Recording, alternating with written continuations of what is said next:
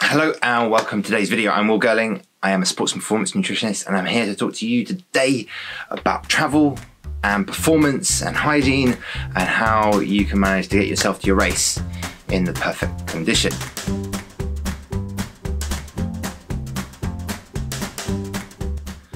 Today's study is by Halson and Burke et al. 2019, super recent. It's not a specific study, it is a review of current research out there to give recommendations to you about what you can do to stay healthy when you're traveling for your races. If you're an Ironman, triathlete, cyclist, wherever you're going to the TAP, you're going to Ironman, Lanzarote, Argentina, all these places. You're going to the Worlds in Taupo in New Zealand. This year, there's loads of things that can come up. So let's get into what we're going to be looking at. We're going to be looking at melatonin, caffeine, travel hygiene, and eating, right? Let's start with the first one. Melatonin. Melatonin has been shown to really improve your ability to fall asleep. And if you're going eastwards, they're obviously ahead in time, they'll be going to bed earlier, so taking that melatonin is going to improve your ability to fall asleep on the plane and start adjusting already. The recommendation is about 2 to 8 milligrams. The only problem with it is that you can only get it over the counter in America, Canada, Europe, the UK, you have to get a prescription. So there are herbal sources, but there is a study that has shown there's a huge variance in herbal sources of melatonin, ranging from 18 to 478% of the actual amount stated, which is huge. And there was also added other minerals and bits like serotonin itself in them. So I wouldn't get those. I would look at something that's batch tested and something like tart cherry juice, which has a stated amount of melatonin in it. And if it's batch tested, it is what it says on the tin. Our next section is caffeine.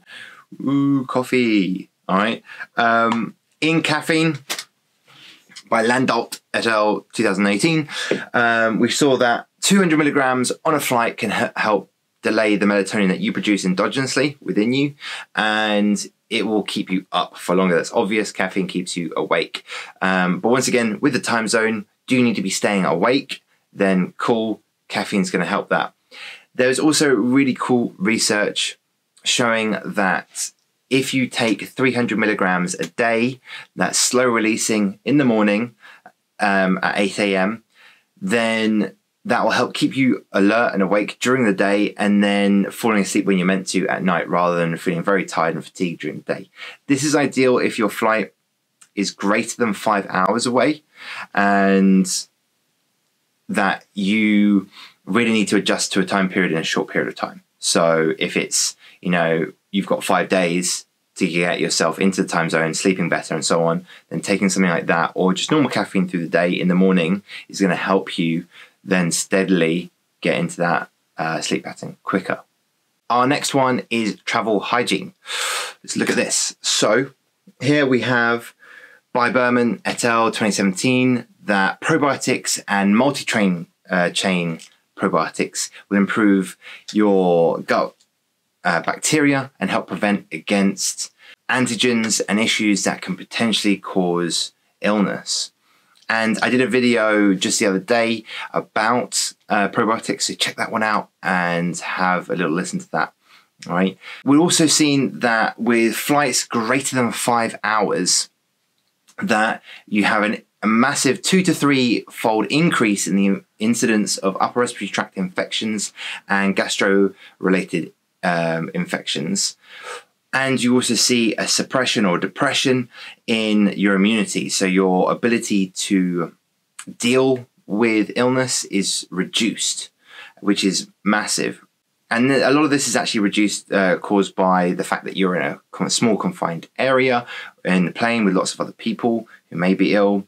There's lots of people touching the things that you've been on, and that the stress related with travel is really huge from a physical level, and that opens you up to more infection as well.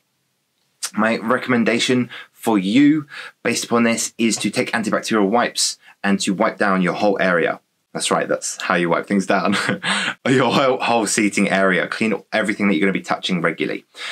I would also have chewing gum or citrus juice in your water to increase saliva production, because within our saliva we have something called IgA, which is going to help defend against bacteria, airborne bacteria.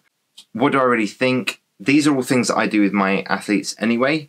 Other things that you should be looking at, and so is the chewing gum and the citrus juice, cleaning the area down, melatonin and caffeine. These are all things that I do with my athletes already. My recommendation would also be to maybe start going to bed a little bit earlier if you're flying eastward, and you'll just adjust a little bit quicker, so if you're flying that way.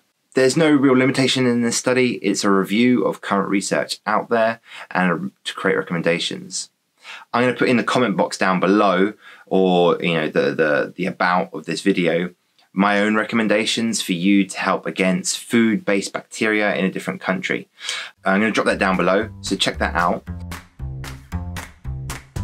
When you're going to races abroad, it's so important that you practice your pre-race food to be similar to where you're going to be. It's really important that you practice what's going to be out there. So maybe check out the hotel that you're staying at and the food that's available for breakfast, or take your own stuff so you're prepared. It's really easy to take oats or something like this. I know I've had some athletes take snack packs and stuff like that, and making sure that's really dialed in, that you're not opening yourself up to having strange food that you're not used to on race day. If you enjoyed today's video, drop a like as well, and I look forward to sending you another one soon.